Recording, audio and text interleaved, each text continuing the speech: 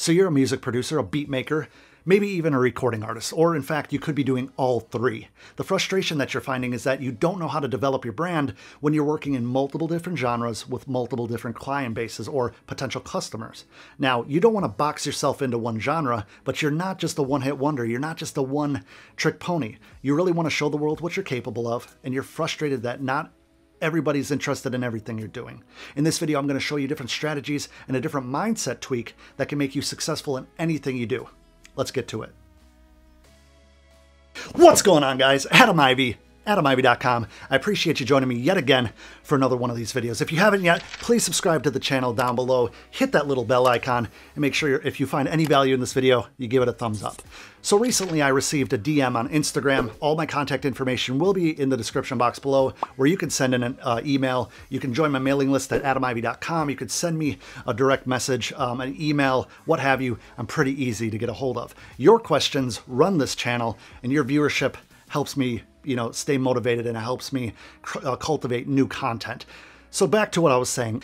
Recently, I had an awesome question from a person on Instagram named Glimes Music, Glimes Music. So check it out.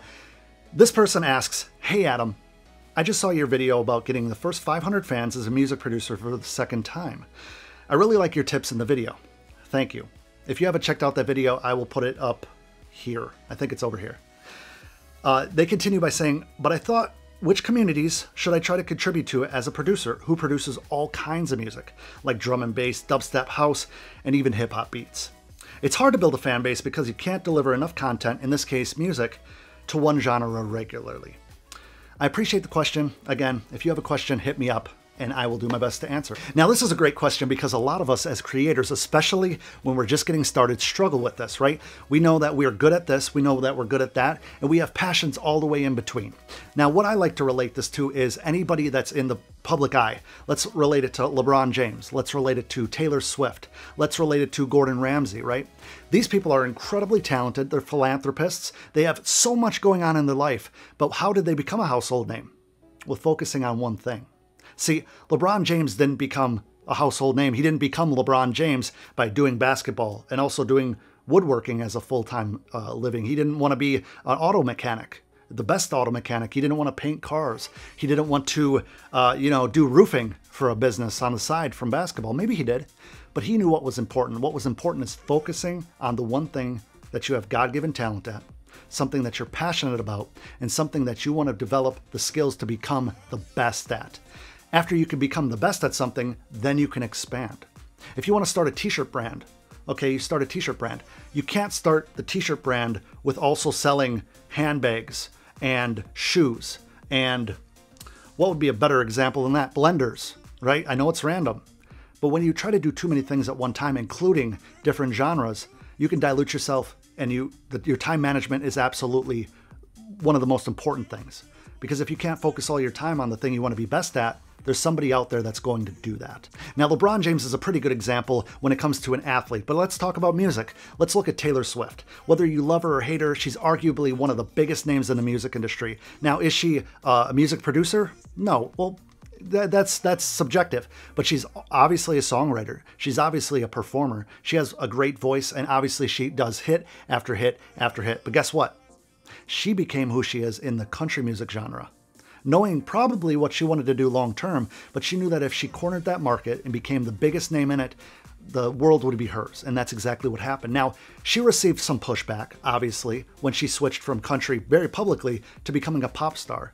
But the pop genre had a much broader base. She could reach way more fans because she had peaked out of the country genre for the most part. Let's face it. There's only so many people per genre, and pop is one of the largest, broadest brushes that you can paint in the music industry.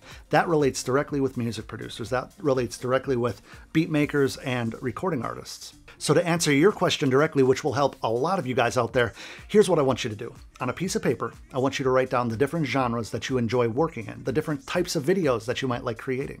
And then one by one, I want you to rank them in the order of which you enjoy creating the most. On the other side of the paper, I want you to list them in the skill set. So which one do you think you're best at? It might not always be the same. You might love making hip hop beats, but straight away that you're best at R&B. That's something that I struggled with. I cannot make a trap beat to save my life. I'm okay at best, mediocre at best, I should say. I have a lot of friends like Big Bruno. I have Twan Beatmaker, a lot of close friends of mine that are amazing at trap beats, but I'm just not that guy. And they'll tell you the same thing about me. I'm better at certain things than they are. Because let's face it, ego drives us. Ego is what makes us believe in ourselves. Ego. And ego isn't always a bad thing. Ego is the battery that keeps you going when everybody else gives up on you. But what we need to do is focus. We need to have hyper focus. I'm getting goosebumps just saying this because this is what I do every day. I try to find one thing, and it's so easy to get distracted. We live in a world of social media. We live in a world where we can put up a website in 45 minutes and have something. I could take this camera that I'm shooting this video with right now, and if I got distracted, I could try to start a video company doing music videos and try to make some money. But it's not all about that. It's about finding what your purpose is, feeling fulfilled in what you do, and taking your talents and really maximizing those talents. Guess what? Let's say you become the #1 hip-hop producer. Let's say that you do dubstep. Because let's face it, I got to break this down also. It's also in what your goals are. If you're trying to do hip-hop music, if you're trying to do R&B, what are you trying to do? You really need to list these out, even on paper, in an app, whatever. I'm old school. I have notebooks all over that you can't see. List it out. Who's your target audience? What do you want to do? Do you want to work with artists directly in a studio setting in your house, over email, or do you want to sell beats through leasing, through selling exclusives, through submitting to publishing houses and trying to get picked up on TV, radio? Oh, there we go. Hold on. There we go. We had the video indigestion. It never happens until I'm making these videos. Back to what I was saying. You need to focus. You need to have hyper focus. Because if you're a hip hop music producer and you have all these beats, let's say you have a catalog of, let's just say you just got started out. You have 20 beats, 20 hip hop beats is a whole lot better than having 20 instrumentals done, but some of them are drum and bass, some of them are hip hop, some of them are dubstep. Maybe you have R&B, pop, experimental in there.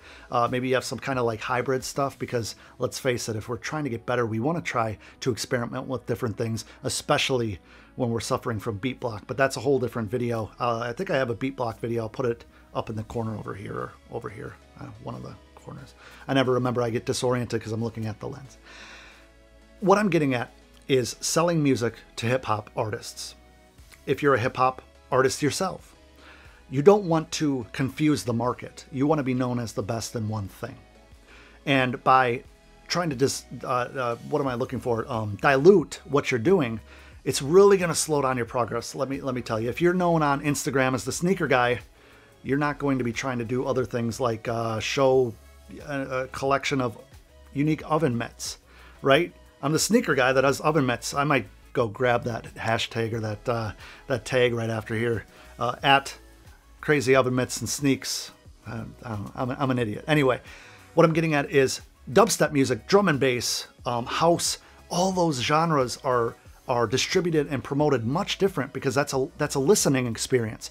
I might be inclined to tell you to really try to build up a SoundCloud for those, rather than trying to sell them individually. And then you eventually want to become a performing DJ, a performing producer like Tiesto, Skrillex, Steve Aoki, those big names, because you can do that with that type of music. With hip hop, it's a little bit different. So you need to understand your market, and you need to understand where your energy needs to be focused. We can't do it all, and that's hard to swallow sometimes, but that's just the truth. But here's where the video turns.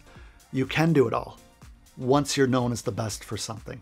How many athletes, how many movie stars, how many recording artists, producers, screenwriters do different things once they have massive success in the thing that they're best at, right? You could start a clothing line. I have a lot of friends out there, Adrian from Anno Domini Beats, Superstar O, just to name a couple, that are amazing producers, incredible talents, and they've really scaled their businesses to selling drum kits, sound kits, some of the best industry kits, shout out to Superstar O, that are out there. I can't compete with that. I wouldn't waste my time trying to.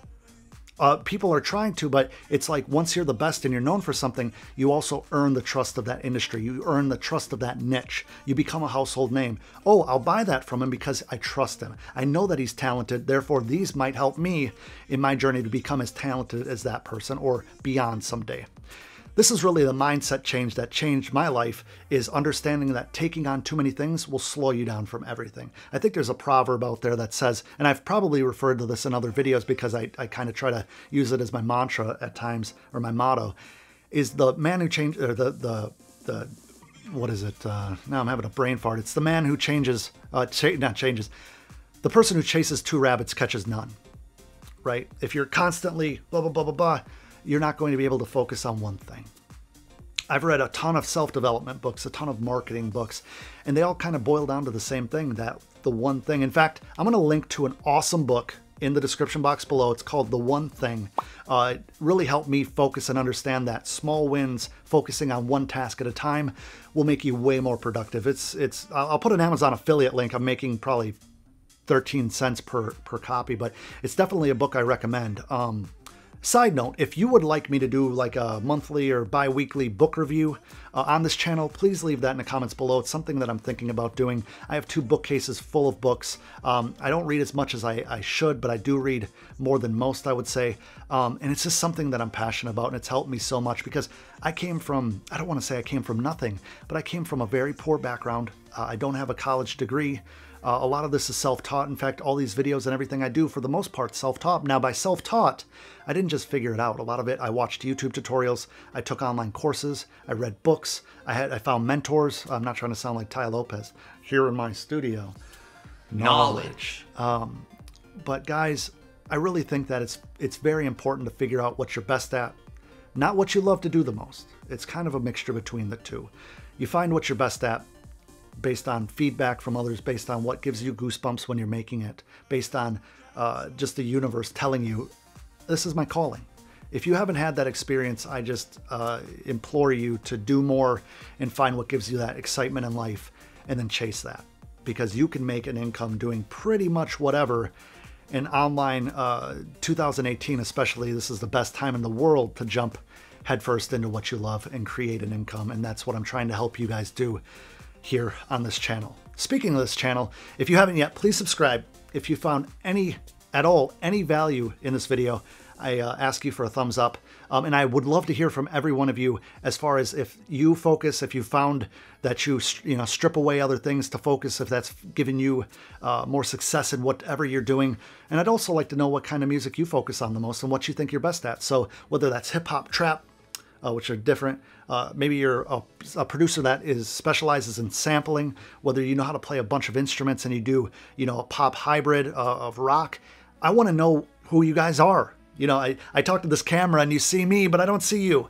So in the comments below, I'd love to hear from you. I'll write up a little article that will eventually be over at adamivy.com about this.